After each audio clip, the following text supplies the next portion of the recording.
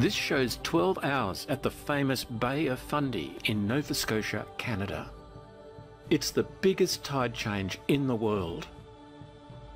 But what force could move such a massive body of water? Gravity.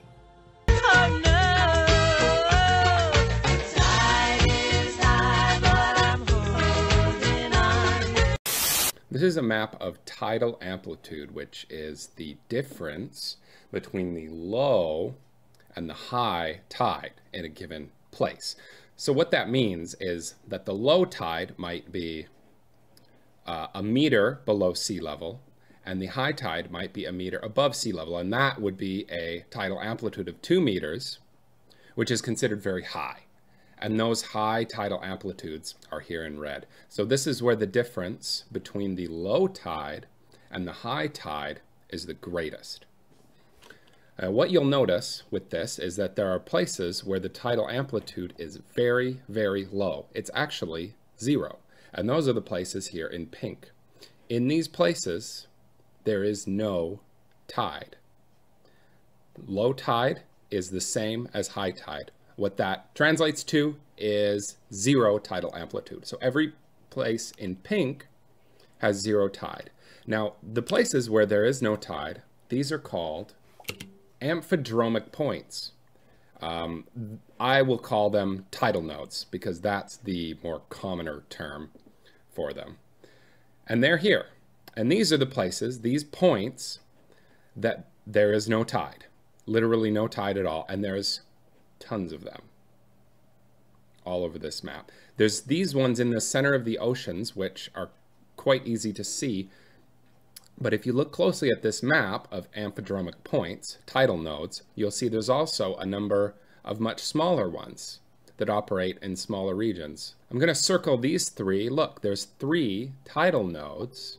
These are areas, again, with no tide, where the water is still all year long, all day long, all week long, no tide. Here's another one here. Here's another one here. You can see 3 in here. You start seeing them when you look, you start seeing them all over the place here. See, there's actually 3 up here in Upper Canada. Now, the greatest density of these that I have seen is in the Polar Sea. Now, this is a polar projection map. This is a favorite by flat earthers. And you can see how many of these nodes are in the Arctic Sea. This is the Arctic Sea up here, the North Polar Sea. You can see all the nodes in here. I'm just circling them all. These are places with no tide. This is just a zoom in on that so you can see. It's almost fractal how this looks because you've got all these little nodes here and then you've also got all big nodes all in the sea. Oh, that's where the purples are. These big tidal nodes. These seem to be the center of what's going on with the tides. This is a better chart of the Polar Sea. So this is, again, a North Polar projection. I've placed a big X on the North Pole, and you can see even more in here. It seems almost like there's too many to count, like there's areas where they're just extremely dense, these tidal nodes. So I think there's even some on these islands. These don't have to be underwater, and I'll talk about that later as well. Look at this. It seems like there's 3 in a row in here. All these tiny little tidal nodes. It's almost fractal how this seems to work. There's 2 here. This is Hudson's Bay in Canada, and I'm going to talk about that later. But first, this is the Mediterranean. There's also tidal nodes in the Mediterranean. It's not as dense maybe as in the Polar Sea. This is another one that's on land, actually. And I think it looks like there's one here. You can see this is Cyprus. So that's sort of how the Mediterranean here is aligned. This is the North Sea near the United Kingdom. And you can see these 2 tidal nodes here, as well as a tidal node which they've clearly marked on Sweden or Norway. That would be in Norway. I've also got this side by side with an actual animation. Now, what's nice about this animation, it shows tides. It doesn't just show tidal amplitude. It shows tides in real time. And you can see how high these tides are relatively. These are these huge 2 or 3 meter tides. that are all rushing up through this English Channel here. And yet you do have a tidal node very close into here. So you've got these massive tides, but you actually have a tidal node around here. Now this model doesn't show the tidal nodes amazing because you can see some of the tide go in through here. But it's pretty good here where you can see the tide's up on this side, then it's up on this side. It's up on this side, and then it's up on this side. And the tidal node itself, the sea level never changes. So this is a better map, a more detailed map of the tidal nodes, and it shows another tidal node with this arrow around New Zealand. So New Zealand's another example of a tidal node that's not under the ocean, but still seems to affect the tides. And what I mean by affect the tides is you can see this arrow. Tides revolve around tidal nodes. So a high tide seems to be a bulge of water that will revolve in a certain direction, and it looks like the direction is different in these different nodes. There's clockwise and there's anti-clockwise, but it has nothing to do with the equator, because this one you can see here is clockwise. This one you can see is counterclockwise. This one you can see is also clockwise, and this one here is counterclockwise, and there's really no pattern to whether it's going to be clockwise or counterclockwise. This shows a live animation of the tides, and you can see exactly what I mean when I say that tides revolve around the nodes. So I told you about those two nodes up here in Hudson's Bay. You can see the high tide in red revolving around the coast of Hudson's Bay. You can also see this in New Zealand, which I told you was an on-land tidal node. You can see this high tide in red spinning around New Zealand, and the low tide in blue, so negative tide, also spinning around New Zealand, and they almost look like magnetic fields in the way that this is pictured here around New Zealand. So this is Hudson's Bay again. This is a different tidal animation, and you can see how these tides seem to revolve around Hudson's Bay. And again, there are tidal nodes, two tidal nodes here in the center of Hudson's Bay that show no tidal movement whatsoever, while you have huge tidal movement around these shores. And this again is New Zealand, and this shows those tides revolving around New Zealand. This is a very helpful map. It is a globe model, but it's a helpful map. This shows you the relative, how relatively really very high these tides are in some of these areas. Now this only shows half the Earth. You can see a little bit over here in North America. But if you look at South America, the tides are just enormous at the very, very tip of South America. The same is true up here in Great Britain and in the English Channel. Huge amount of tides.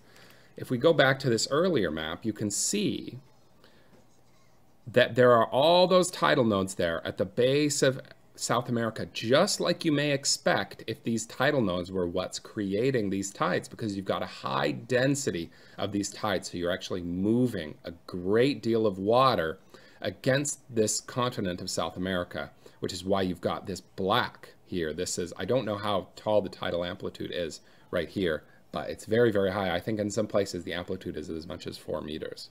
So this could be a full 4 meters here at in Argentina down here.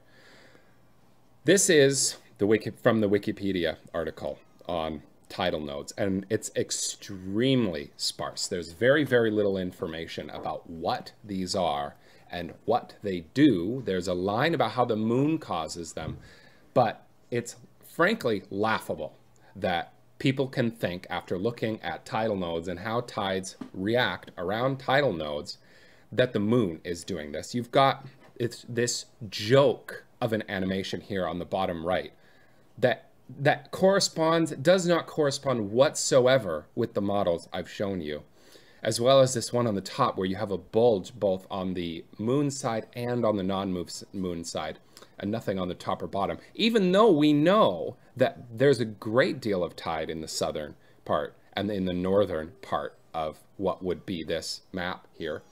There's also a list of tidal nodes on Wikipedia. The set of clockwise, points include these, but they've only given us 16 nodes here, but from what I saw from the map, there's 100 of these things. It could be 100. I haven't even counted them. There's so many of these tidal nodes all over the Earth, but in some places they are in far greater density than in other places. What got me into looking at this was taking a trip to Hawaii. I'm from Vancouver. This is a picture on the right of a Vancouver tide. And I went to Hawaii expecting tides to behave similarly as they would in Vancouver. I think most people just assume tides are the same everywhere. But the difference between low tide places and high tide places is it could be a matter of 12 feet, which is, a tall man twice. It's actually an enormous amount of water we're talking about.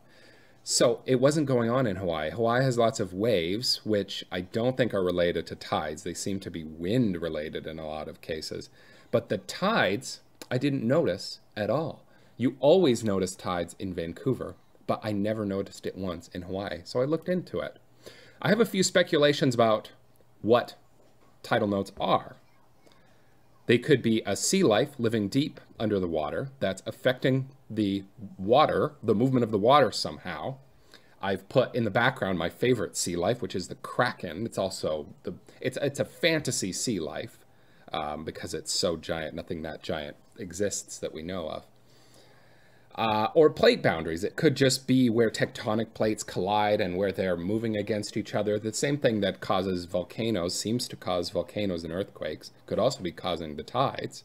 And the third speculation is not my speculation, but it's the speculation that everybody accepts, and that's that the moon is causing the tides. And for everybody, for this to be the consensus, the scientific consensus, is extremely embarrassing. It is extremely embarrassing to me that this is the best that science can give us. And this is a model of what the tides would look like if it was the moon. And this is on YouTube as, in fact, what the tides do. But this is nothing like what I've shown you in this presentation. This is pure fantasy. Gravity's punishing. Been floating through space too long?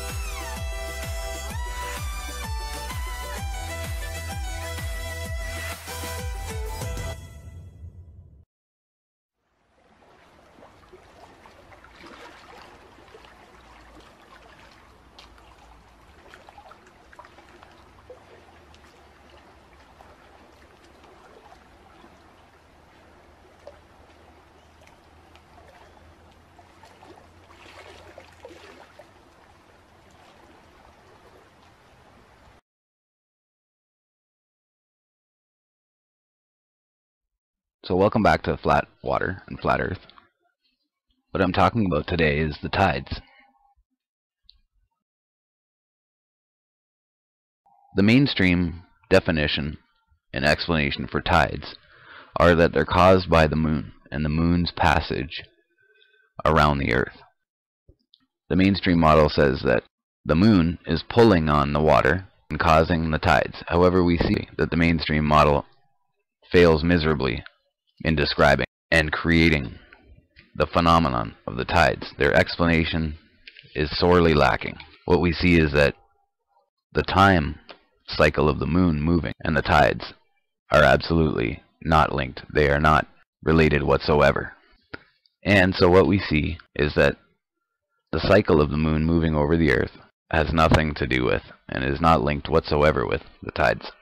So it's puzzled men for thousands of years just what is causing the tides. And I think that with the recent discoveries that have been made and some of the pieces that we've put together here, that we can now come to the conclusion and find the obvious logic in that the tides are made by the in-sucking seas of the North Pole. This is not necessarily the only place that the Earth would intake water to create the tides. What this is linked to is the cosmic breath streams that were discussed in Heaven and Earth. So I'll read from them now. On the non-revolution of the Earth round the Sun, and on the existence of a summer and of a winter cosmic breath stream. From Heaven and Earth by Gabriel Henriette. Copernicus put forward the hypothesis of the revolution of the Earth round the Sun in order to explain the cycle of the seasons. His theory is not very satisfactory, seeing that the Earth is supposed to be at its greatest distance from the Sun in the summer during the hot weather, and at its shortest distance in the winter when the temperature is at its lowest. These unusual conditions, which clearly contradict the laws of nature as regards the effect of heat, are, it is said, due to the angle formed by the rays of the sun as they fall on the Earth's surface. It is also stated that the opposition of the seasons north and south of the equator is due to a tilt of the Earth, first on one side and then on the other, which conveniently occurs at the right moment. Nothing is said, however, of the shifting of the waters of the sea and rivers which this change in the center of gravity and in the position of the Earth would inevitably bring twice a year. It might also be assumed that under those conditions, very high constructions would swerve from the vertical. The American skyscrapers and the Eiffel Tower, for instance, cannot be seen to lean right or left according to the seasons, although this should be a logical and natural consequence of the alternate inclination attributed to the Earth. It must reasonably be said that the circumstances which readily explain in the most extraordinary and unlikely way the cause of the seasons are not credible, especially in view of the fact that Copernicus, when he published his theories on the movement of the Earth in his treatise on the revolution of the celestial spheres in 1543, insisted on their purely hypothetical nature. He said, "The hypothesis of the movement of the Earth is only one which is useful to explain phenomena, but it should not be considered as an absolute truth." It was never his intention, it seems, that his theory should be taken in earnest by his successors. The motion of the Earth in space can be disproved by a comparison between the supposed speed of the Earth and that of the other planets. If we base our considerations on the principle that a body in motion creates an apparent speed equal to its own in bodies it encounters, which is usually demonstrated by the experiment of a moving vehicle such as a train, it is difficult to judge at first sight whether it's the train or what can be seen outside it which is moving away. But one fact is certain, that the two speeds, one of which is real and the other is apparent, are equal. For this reason, if the Earth were in motion, it would create in the planets and constellations an initial apparent speed equal to its own. Consequently, there can be no speed in the heavens lower than that of the Earth, since it represents a basic speed from which the apparent motions would be derived. But as it can be seen, the displacement of the constellations and of the planets, with the exception of Mercury and Venus, is slower than the supposed speed of the Earth, which under the circumstances stated above is a material impossibility. It should, moreover, be considered that the real speeds of the planets have to be added to the apparent motions created by the supposed movement of the Earth, with the result that the planets ought to pass before us like a flash of lightning.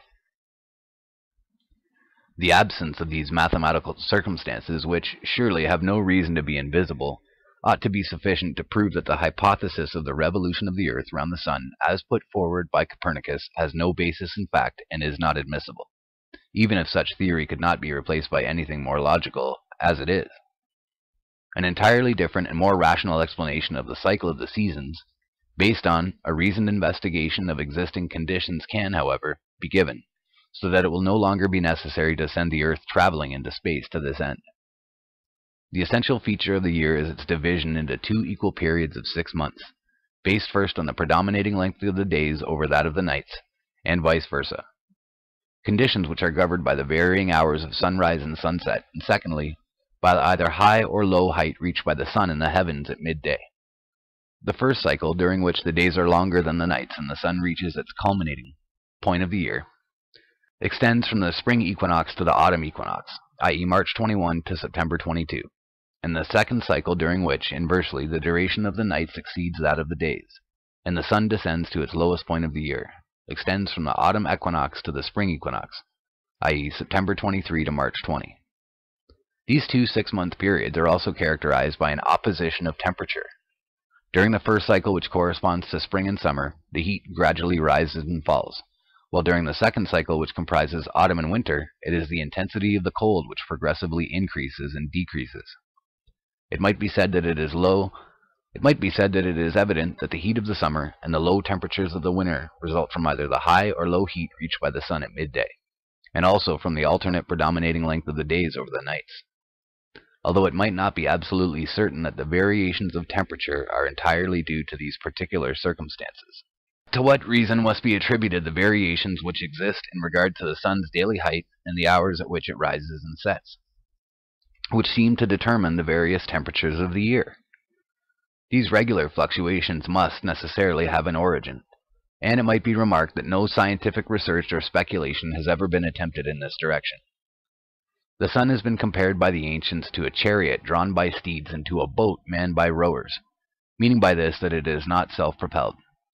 Its movement, therefore, is derived from some external power, and in that case it would appear that the variations in the height of the sun and its hours of rising and setting are due to the passage and to the impulsion of 2 regular successive currents, or cosmic breath streams, of 6 months each, i.e. a warm increasing and decreasing breath stream prevailing from the spring equinox to the autumn equinox, followed by a cold, increasing and decreasing breath stream from autumn to spring. And the conclusion is that the impulse of these 2 summer and winter cosmic breaths govern the height of the sun, and that they also have the effect of either advancing or retarding the hours of sunrise and sunset, on which depend the respective lengths of days and nights. So it's interesting to note here that it may not be that the cosmic breath streams are governing the height of the sun, but they may be a function of the height of the sun. It is therefore the arrival and growing intensity of the warm summer breath stream which from March 21 causes the sun to gradually ascend to its culminating point of the year at the June solstice, and the decreasing intensity of the same warm stream which, after the solstice, causes the height of the sun to decline steadily until 22 September, the moment of the equinox, when the cold current sets in. At the same time, the impulse of this warm cosmic stream has the effect of advancing the hour of sunrise and retarding that of sunset, so that the days become longer than the nights. On the other hand, it is the arrival and growing intensity of the cold winter breath stream about the 23rd September which causes the sun to further descend to its lowest point of the year at December solstice, and the decreasing intensity of this cold breath which, after the winter solstice, causes the sun to rise again until 21 March, when the warm breath takes over. At the same time, the cold current has the effect of retarding the hour of sunrise and of advancing the sunset, whereby nights become longer than the days. As it can be seen, these 2 semi-annual cosmic streams or currents, warm and cold, each represent a complete breath comprising a rising phase of inspiration from the equinox to the solstice, and a following phase of expiration from the solstice to the following equinox. And it's these 2 double phases of a duration of 3 months each, controlling the daily height of the sun and the hours of its rising and setting, which causes the 4 seasons. It may be explained that the principle of the existence of cosmic breaths is not new, and that it is to be found in the cosmogonies of the Orient. It has, here in particular, been borrowed from a French translation of Hindu texts, in which the movement of the sun was said to respond to the influence of universal streams of breath. The author has adapted this theory to existing circumstances, thus permitting the specific respiratory nature of these cosmic breaths to be discovered. This fact is completely demonstrated apart from the obvious parallel of the phases of inspiration and expiration rhythmically governing the lengths of days and nights and the height of the sun, by a comparison with another factor, which is the pause existing between inspiration and expiration.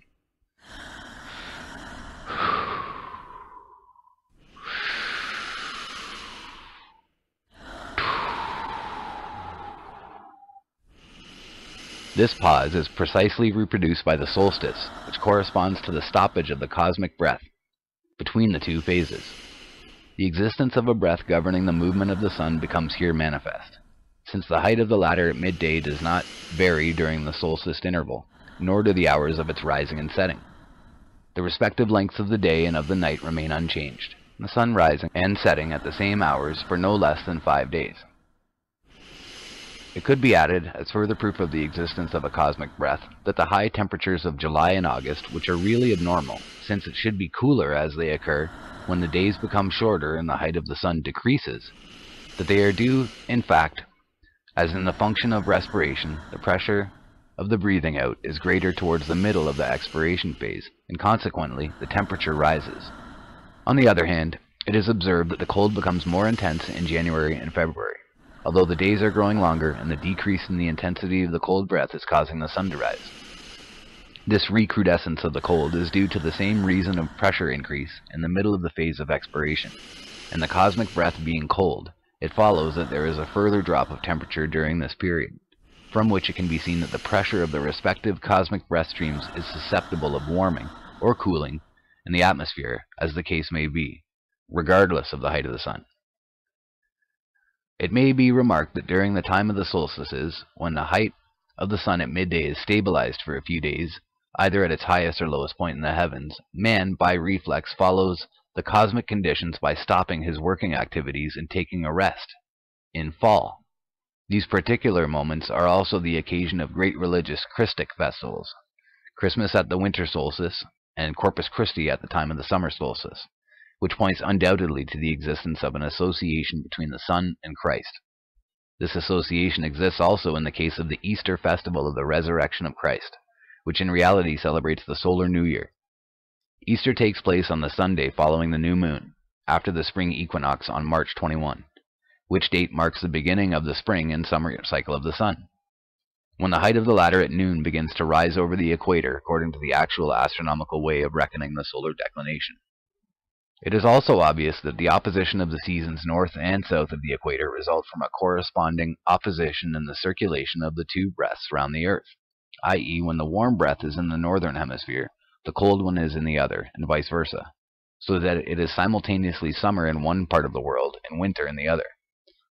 Thus, the warm 6-month breath which commenced in the northern hemisphere at the spring equinox comes to an end at the autumn equinox, about the 22nd of September, when the transposition of the warm and cold breath takes place. The warm breath passes in the southern hemisphere for the spring-summer cycle, and at the same time the cold breath leaving said hemisphere enters ours for the autumn-winter cycle. The respective intensities of the two breaths, both at the end of their expiration phase at the moment, are, thus, equalized, so as to permit their transposition. And at the same time, the lengths of the day and night find themselves also equalized to 12 hours each in both hemispheres. It is also most probable that the atmospheric disturbances which prevail at the time of the equinoxes are due to the mutual replacement of the breaths, and to their passage in a different part of the world. It should be added, however, that in the above theory concerning the cycle of the seasons, the cosmic breaths do not act directly on the sun, but that there are intermediate circumstances which will be dealt with later on with regard to the origin itself of the sun. Okay, so coming back from that, from the cosmic breath streams, we can see how it's a great description, and we can see how it works very easily and makes sense to some extent. Obviously, some of the working factors of it would still need to be worked out. So what I think is happening, or a possible part of this, is, as you see here, I'm showing you this. This is the weather patterns over the Earth. see how on the outside here, which would be the southern latitudes, it's moving in this direction, but in what we call the northern latitudes, really the central latitude, the central ring of the Earth, we see that the weather's moving in this direction. It's moving the opposite way. So this again ties in with those breath streams that she's talking about.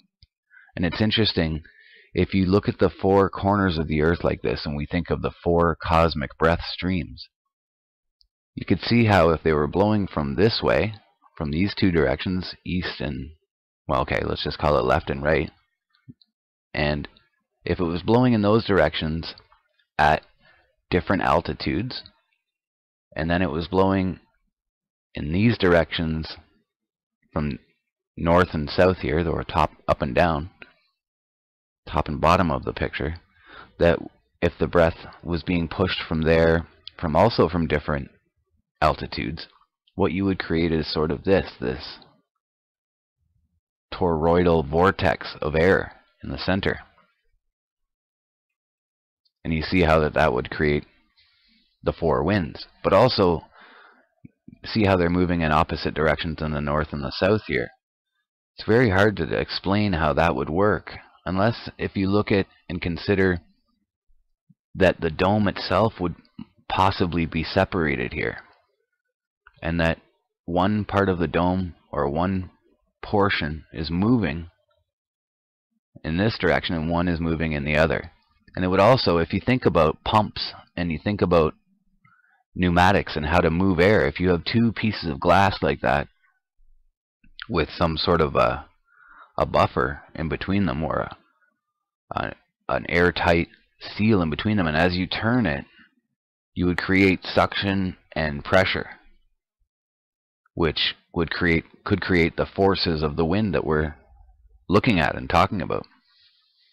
So just lots more interesting stuff to look at that makes more sense to me for our flat Earth model, and makes much more sense to me than obviously the globe model, which is ludicrous, ridiculous.